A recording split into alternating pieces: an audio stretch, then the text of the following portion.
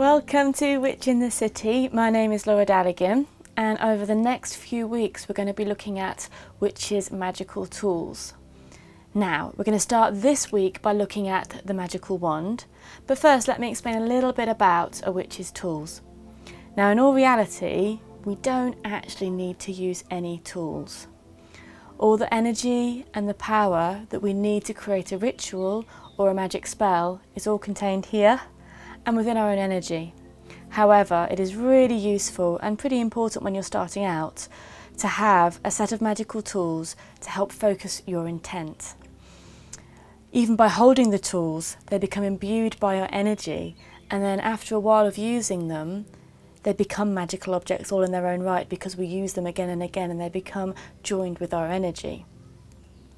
You don't have to spend much money on your magical tools either, and you don't have to get them all at once. There's quite a lot of stuff, and I know fledglings of witchcraft, kind of myself, I remember very, very well that you just want to buy everything now and have everything that a witch has. But it takes time to gather a really lovely collection of magical tools. And we're starting with one today that you can actually make yourself. Now, you can buy magic wands from many stalls, many markets. They can often cost a little bit of money. This is a present, and it wasn't a too cheap one, I don't think, either.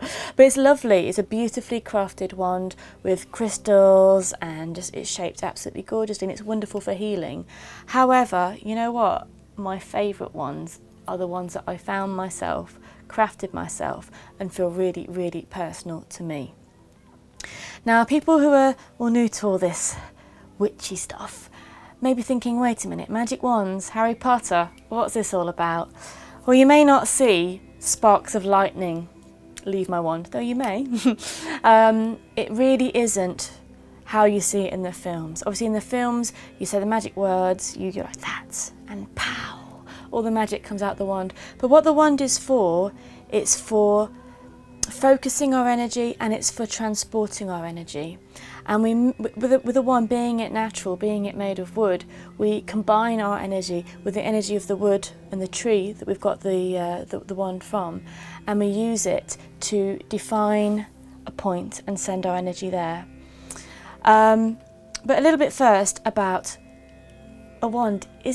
What element does it belong to? Now, you'll find that each of the elements has its own magical tool. Now, it's completely up to you. You may go in a totally different direction. You may say, no, for me a wand is this and a thame is that. This is the way I work, though it's completely up to you what you decide to do.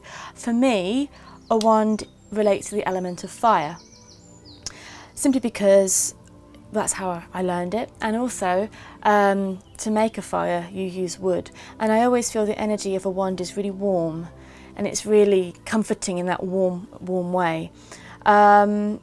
People also associate the element of air with a wand, so you might find people with differing opinions there. You'll even see tarot decks. Sometimes wands are related to fire, most of the time they are, but in some decks they're related to air. The reasoning behind that is obviously a tree reaches high into the sky and is often seen blowing in the wind, so it can relate to air as well. But for my purposes, I'm going to use the connection of fire with a wand. Now, to get your own magical wand, all you need to do is take a walk into nature. It is my personal choice not to cut a wand from a tree. There's plenty of branches that have fallen that you can pick up without having to cut them from a tree. But sometimes it is hard. Sometimes you've been out and it's just all the wood's damp and it's rotting and it's so hard to find a nice piece of wood. You can ask permission from the spirit of the tree. Back to the fairy show we did a few weeks ago, asking permission, asking the tree, the spirit of the tree, is it okay if I take this wand? If you get a feeling in your gut stomach of, no, it's not okay, don't take it. But if you kind of get a, yeah, okay, that's fine, go for it. But it is polite and etiquette to leave something in return, so to give something back to the tree if you're going to take something. But none of my wands that I've made myself have been taken from a tree. They're all found on the floor and they've done me fine. So it's really nice to find something that's fallen by a tree. You can take it and then you can make it your own. Now, once you've decided you're going to go and make a wand, which tree do you get the wood from? Well, it is your personal choice again. There's loads of books about the energies of trees, and we're going to do a show on that very shortly about the different, the personalities and traits and energies of different trees. But just in brief, you can find my little spirally willow wand. Willow is a very feminine energy. It's very emotional, it's very psychic. It's perfect for a wand, so you might want to find a willow one because it's very good for enhancing your psychic abilities. It feels very soft and gentle. An oak wand, on the other hand, which I don't have with me, but an oak wand is very masculine. It's very strong. Maybe you want to, if you are a guy and you want to make a wand, an oak wand could be great for you. And also if you want to bring in some strength and some power into your life, an oak wand could be wonderful also. It's in brief, you've got the hazel wands, which are really related to the secrets, the mysteries, very fairy related also. They've also got a gentle energy to them. Hawthorn is a very hard wood and hard to craft, but it's also related to fairies. You've got so many different woods to choose from. We will go into that another week, but just go out for a walk in nature, see what feels right for you. Don't, reading the books is great, but you can't beat personal experience. So what you do is when you've got your piece of wood, you can sand it down, cut off the knobbly bits. You can make it really, really, really smooth. If you would like to take the outside bark, the layer off, you can cut it off with a knife. Obviously be careful with knives. And you can craft with some sandpaper, you can craft a really smooth finish. Now, do this in a lovely time when you're going to not be disturbed by people. Make this your first step to bond with your new magical instrument.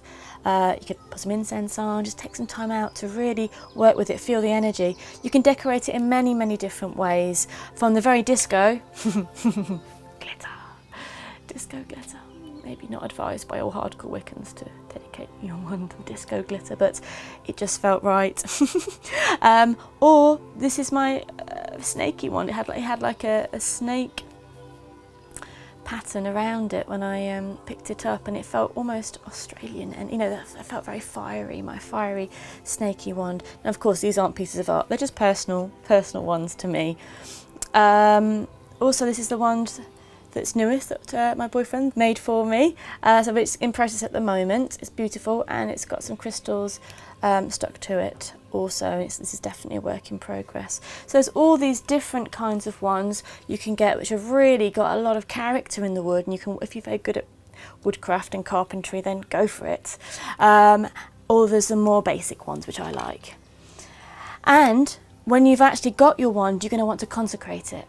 Very simple to do. You'll consecrate it in all the 4 elements. You'll consecrate it in salt, you'll consecrate it in water, you'll consecrate it in air with the incense, and you'll consecrate it over a candle, not in a candle, over a candle.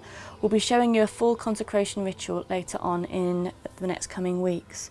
So there, in a nutshell, is how to create your own magic wand, how to use it to focus your own energy, to cast a circle, to channel it into a spell, and the do's and the don'ts of getting it from a tree to a beautiful wand for you to use.